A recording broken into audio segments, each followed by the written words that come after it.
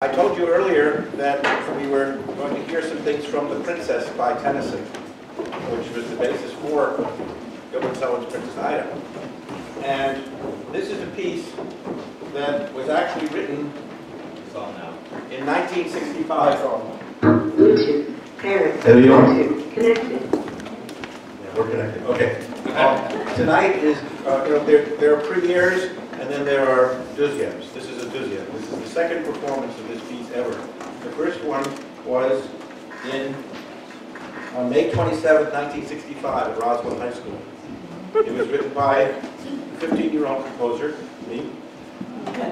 And when I heard that we were doing Princess Ida and that was based on the Princess, I said, wow, I got a chance to hear this piece again. So and we rehearsed it. The ladies have very diligently rehearsed it and recorded it. It's already on YouTube.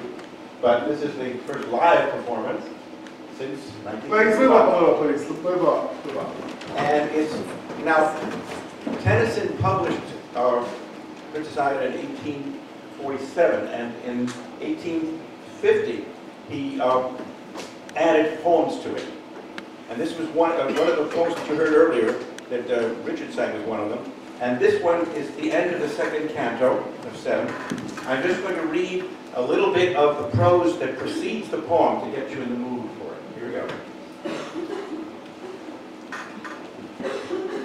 600 maidens clad in purest white before 2 streams of light from wall to wall, while the great organ almost burst his pipes, groaning for power and rolling through his court.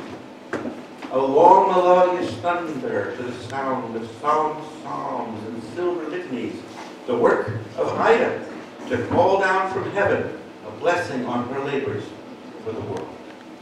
Sweet and lovely.